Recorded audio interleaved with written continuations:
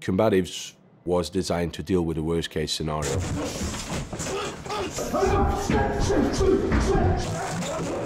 When people look at movies, they think that's the way that people fight. And this is martial arts. You go to a martial art class, you go to a traditional karate class, and you look at it, and it's very clean, very fine motor skills, and it looks good, and it looks great for the movies. Now, Combatives is more Western, it's more Westernized. It looks very scrappy.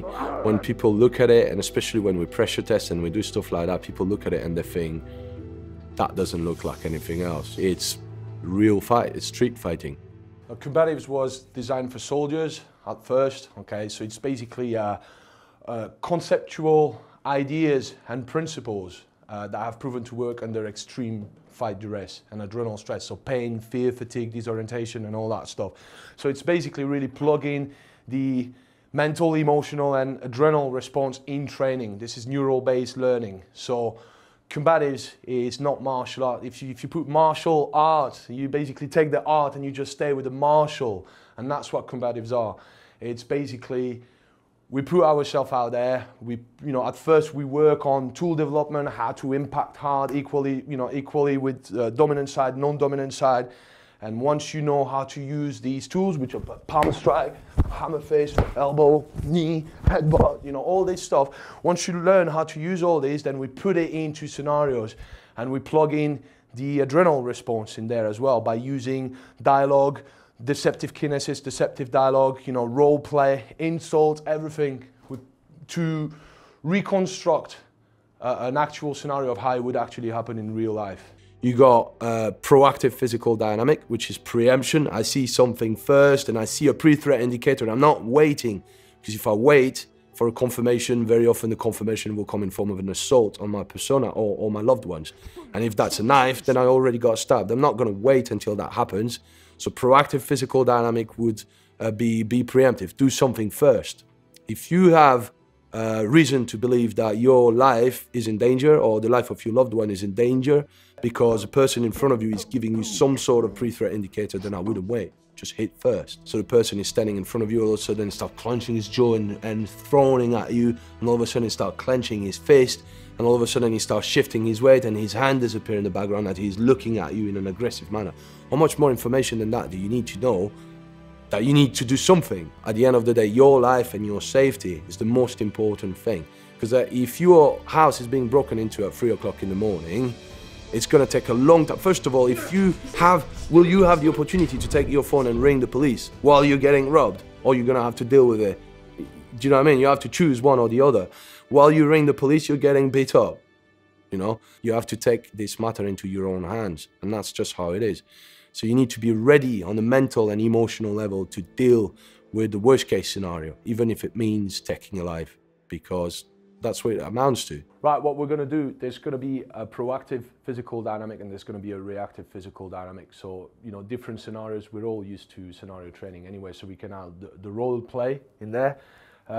Either it's gonna be a proactive physical dynamic where, you're gonna give me some pre-threat indicators and I'm gonna act upon it and I'm gonna be preemptive.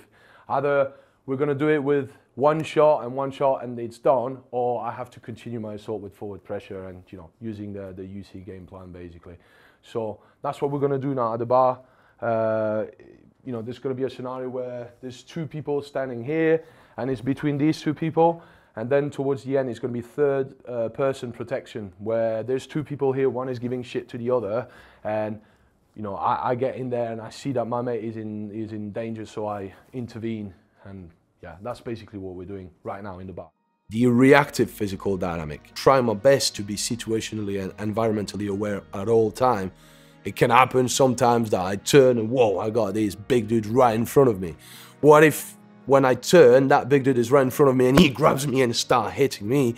Now I'm in a reactive physical dynamic, which is I'm getting hit. So I got these adrenal dump, I got all these physiological factors, and now it's really difficult, but what I have to do is reverse the predatory-prey role. You're giving him some shit, and all of a sudden, let's say, he's turning around a little bit, trying to control the situation with his hands, yeah? And like you might tell him, what the fuck, you got your hands up, what the fuck, yeah, put your fucking hands down, and grab that bottle, and maybe start biting on him with that bottle.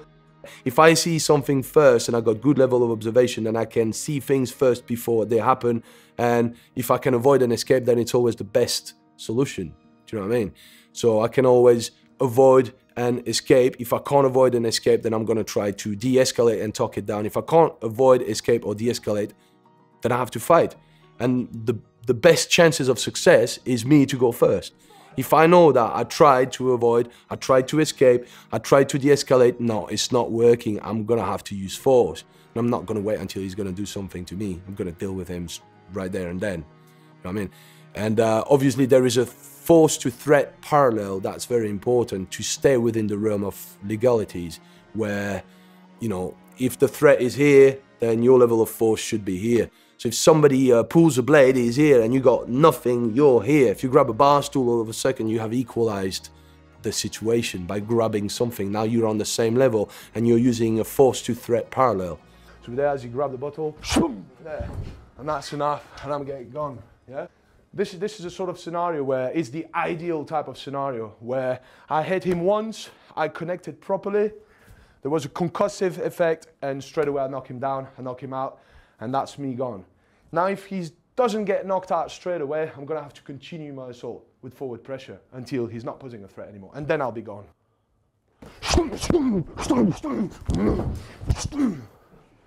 Yeah?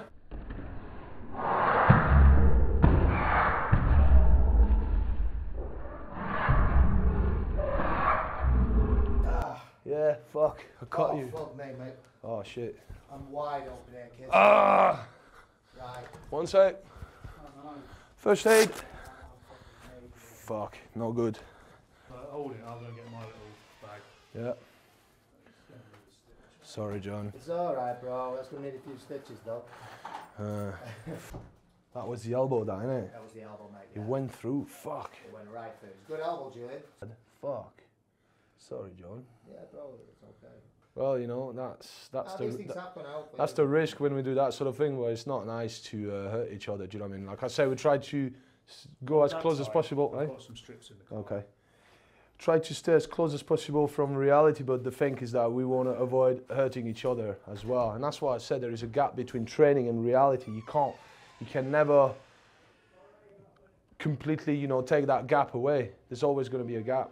I wanted to have different locations because I wanted to reconstruct scenarios, different types of scenarios. So, you know, the type of scenarios where you are inside a pub, at the bar, and you're just minding your own business. You're just there to have a drink or maybe meet some friends or whatever.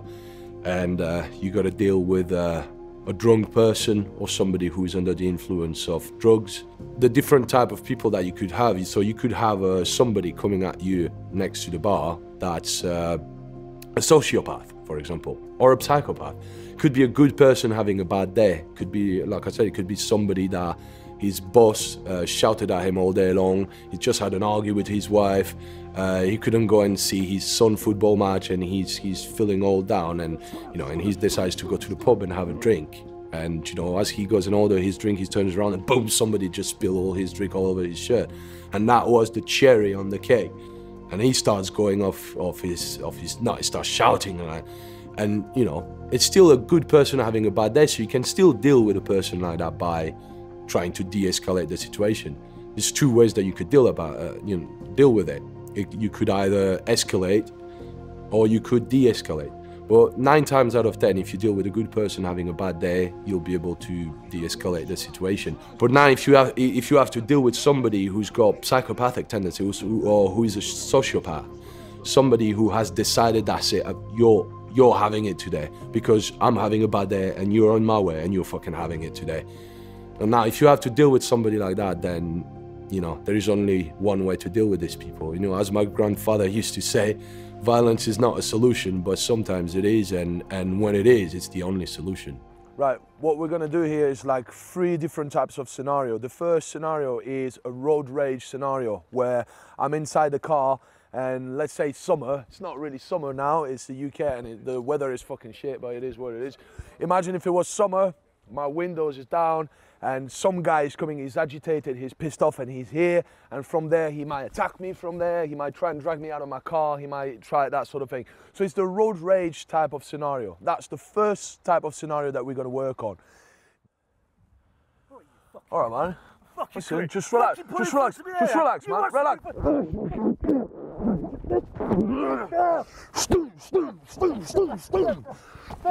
Fuck off. Combatives is 90% mindset based and only 10% skill set. You need to get your mind right. You need to get the emotional software for the physical hardware to work. Knowing that when you walk around, everything around you is a weapon. Everything can be used as a weapon. You got different families of weapons. You got weapon by design, obviously, which are tools and instruments that have been designed either to kill, to wound, or to hunt. And when you buy them, you know what they are. They are weapon by design. Improvised weapons. So things that are not weapon by design, but that you could, you know, put certain things together and improvise a weapon. Look at, for example, if you have half a brick on the floor and you take your shirt, wrap that half a brick in your shirt, all of a sudden you got a coach. Could be a decent sized padlock inside a beanie hat or snooker ball inside a sock. Right, so what's happening here is the type of scenario where he's accessing a weapon. Yeah, he's accessing a weapon and I need to shut him down as fast as I can. Depending on, you know, how aware I am, I might not see it coming, I might hit the first one, but, you know, I need to continue fighting until there's nothing left to fight about. Really what I need to do, if my seatbelt is on, it's going to be really difficult for me to do something because it's designed to stop me moving fast, yeah? So what I would do, really from there, is kind of block from there and maybe trace the seatbelt down and take my seatbelt off and start closing the gap, yeah, in order to deal with that. And then you have weapons of opportunity, which is literally everything. Everything from a brush handle to a cup of tea to a plate to a bottle of shampoo. It could be anything, like an old school phone. You remember Nokia 3310? That was great for that. Then you have flexible weapons, which could be cable, which could be clothing, a jacket. It could be a towel, wet towel that you could lash to the eye to set the groin kick. And then you got flexible impact weapon, a chain, a belt with a heavy buckle, that sort of thing. And then you have projectiles, which would be anything that you can throw or spit. Could be fluid that you could drink and spit. You could grab sand and throw sand in his face. It could be a squeeze bottle with some washing liquid in there. Could be a spray, CS gas, all that sort of thing. This would be regarded as a projectile. Or, of course, the best known projectile known to man is firearms, of course. Situation where it could happen if I'm a taxi driver and all of a sudden he's accessing a weapon and I gotta learn to deal with it because his job, he's got only one job, is just do it, is to stab me, you know. So I could just be here and get stabbed, or I could just you know, I could just break the fucking thing and try and pike as well, try and post with my leg and get that, and from there, boom, boom, the headbutt, the bites. I could use this here as well, use this, you know, to bit his hand against the thing, to make him release the blade, yeah? I got the headbutt here, yeah? And you see how I kind of pike, yeah? I kind of post with my leg as well to gain a position of higher ground. And that's the most important thing from here. So as he's attacking, I'm here, and I need to post. So now I'm here, you see, and from there, boom, I got that, boom, I got this. If I can use this, I can maybe use this to get him to drop his blade, yeah? So I'm gonna use every surface of the car. I'm gonna use every surface of the car in a combative sense. If I use the steering wheel, maybe I have to bang his head against the steering wheel, yeah? I'm gonna use the car. I'm gonna use my environment. So in that situation, you expect him to get stabbed a little bit still? Of course. Look, there is no foolproof method when it comes to counterblade tactics, yeah? If somebody is really pissed off and they want to put that piece of metal in you repeatedly, the chances are you're going to get stabbed or cut, yeah?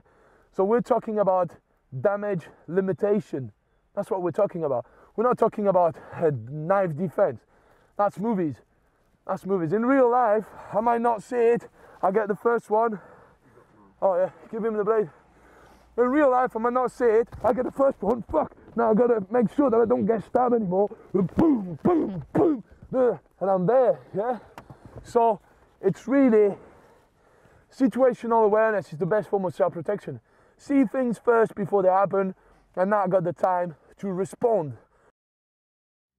So shields are anything that you can put between you and the threat. It would be, for example, any old school shield, or it could be a new school shield like they use in the riot police forces, or it could be a rucksack, it could be a decent sized laptop, it could be a dish, it could be a suitcase, it could be a bar stool, anything that's big enough to put between you and the threat momentarily to offer you some degree of protection. It could also be tissue damaging weapons. It could be a blade, a knife, a piece of glass, broken bottle, keys, nails, you name it, anything that's sharp that can open the skin with. These are the families of weapons, and then you got another one, which would be environmental weapon.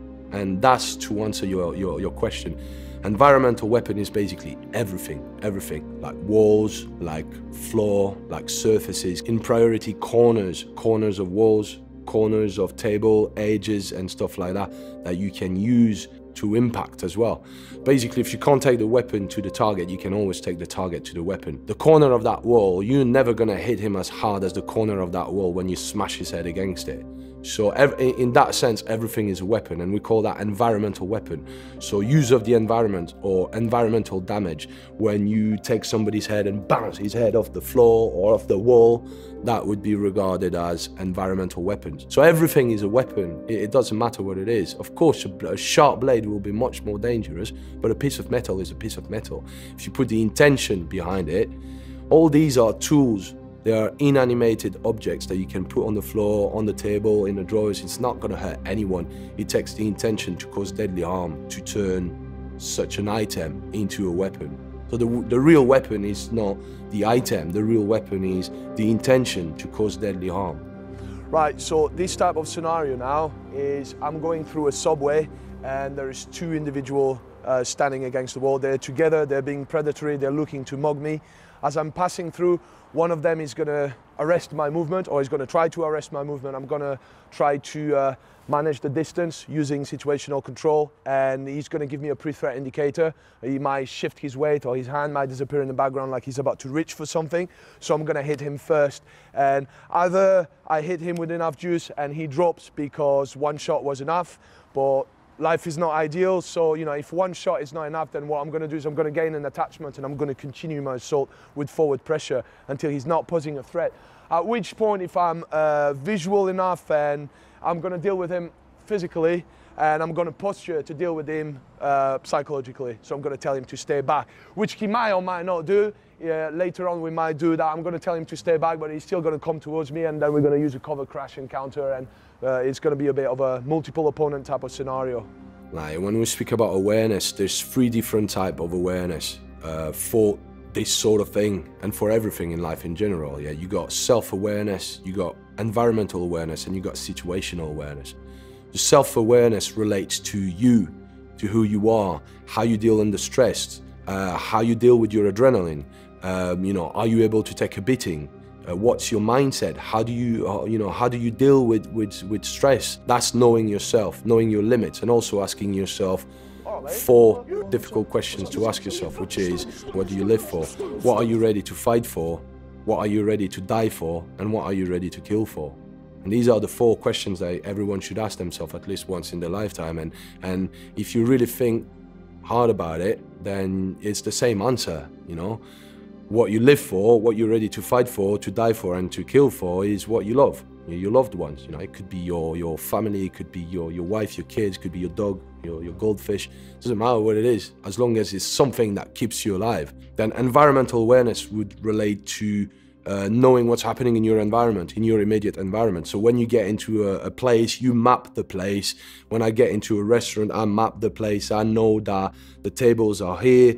I know that there is a couple there. I know that there is an old couple there. There is a family there. And there's two guys, and one of them has got big cauliflower ears, and the other one has got a flat nose and a big jaw, which indicates to me that they're probably MMA fighters or grapplers or boxers. And I can see from their facial expression, from their facial characteristic, from their build, I know that these two can fight. I map the entrance where I got in. I'm walking, I'm gonna put my back to a wall so that I retain a good level of observation. and I got a wall in my back so I don't have to worry about what's happening behind me. And the third type of awareness would be situational awareness. And that relates to the situation around you, what's happening around you at that moment. So even if I'm using the same example of the restaurant where I'm sitting with my family and I'm focused on my family, obviously, I'm still aware, I still retain some level of observation because I'm switched on and you know, and aware. You could be fixated on your family and just be close to the rest of the world, completely oblivious, and you're more likely to be selected as a prey. The simple fact that you show that you are aware, people can see that. I know straight away when I'm walking the street, I know that guy is aware, that guy knows what's happening. Body language is 55% of communication, so it will give you a lot of information about a person. And then of course you got 38% auditory cue, like volume, pace, hesitation, and then you got 7% words. So if you only focus on words, you know, you might be lied to. It's very easy to be lied to if you focus only on words. Now if you focus on auditory cues, you get a bit of a better idea. And now if you focus on the body language, which is more than half of it, you will get a lot of information about people. So the goal really is to gather as much information as you can about the person before they get in your personal space. And you want to see 10 digits. I'm not happy if I don't see 10 digits, I'm not happy. I'm not gonna let anyone get close to me if I don't see 10 digits. Even if I see 9, because there could be a blade here. Do you know what I mean? It could be a thumb, it could be cupped, it could be palm. If I don't see 10 digits, I'm not happy. So that's what situational awareness is really, you know, being aware of what's happening around you, the situation, so that you got time to spot pre-threat indicators and respond rather than react. Right, now this scenario relates to counter-impact weapon, where he's got a stick. It could be a baseball bat, it could be a metal bat, it could be anything. It's an impact, it's a long impact weapon with concussive means, yeah? So what I want to do basically is from there is to cover up using a principle called the 3C, cover, crash and counter, which would be covering up to protect my head, avoid getting knocked out, and I'm going to crash in, like I said, with this spear, with that elbow I'm going to crash in. From there I'm going to gain an attachment, I'm going to throw 1 or 2 knees to break his structure, and I'm going to use environmental damage, which means I'm going to use the wall to bash him about the wall, and when he's there I might continue to strike because he's still holding the baton. Do you know what I mean? As long as he's still holding the weapon, I will continue beating down on him. As soon as he lets the weapon go, then that's me done. Or as soon, even sometimes it could be that he's unconscious, he's still holding the fucking thing. You know, anything can happen. That's what I'm saying right now, because of the way that the world has evolved and the way that violence has evolved. I think that combatives is for everyone. Everyone should have that sort of knowledge, because everyone should be safe. You know, it's adapting. It's really adapting to the reality of violence. And my main motivation, and I'd say that it's very similar for most people that teach martial arts or teach self-protection, is trauma.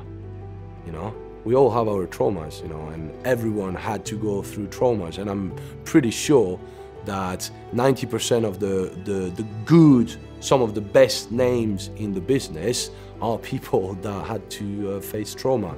It's like I went through some shit and I suffered a lot, and now I want to make sure that nobody else is going to suffer the way that I suffered. Do you know what I mean? So I'm doing this for others. It's really based. Of course, I love what I do. You know, it makes me happy to do what I do, because that's what I believe. That's what I was born to do. But it is definitely about helping other people. You know, because I love people. I don't want people to suffer, and I know I have been suffering in my life. I know I'm still suffering every now and then. You know, we all have different lives. But yeah, I don't want other people to suffer. I have people coming to see me from all walks of life. I have mothers, I have nurses, I have people working in schools, I have like all sorts of people. And sometimes I have people coming to see me saying to me, I don't think I'd be able to fight. I don't think I got it in me to fight. What would I do if I was faced with such individual again? You know, what would I do? That would trigger things in me and I would probably freeze. And you know, my job is not only to teach people how to fight, but it's also to teach people how to find it within themselves to fight back, if that makes any sense, because it's not that easy. For some people, it takes years and years and years to get over psychological and emotional trauma. How do I help that person find it within them to fight back? And so, you know, very often I'll say, look, every mother is a killer. And it's true, because every mother is a killer. I promise you, even the nicest person on earth, you threaten to take her kids away from her, and she's got a kitchen knife there, guess what, she'll fucking use it. And that's why I said, every mother is a killer. So you need to find a motivation, and that's how I get it. I get them to find their motivation, and very often their motivation is their children. So you know, they might not be willing to fight for themselves, but as soon as it's about their children, boom, the mentality changes. There is a switch there. They find that switch within them and they flick that switch on. So that's what it is about for me. Why do I teach? Because I want people to be safe.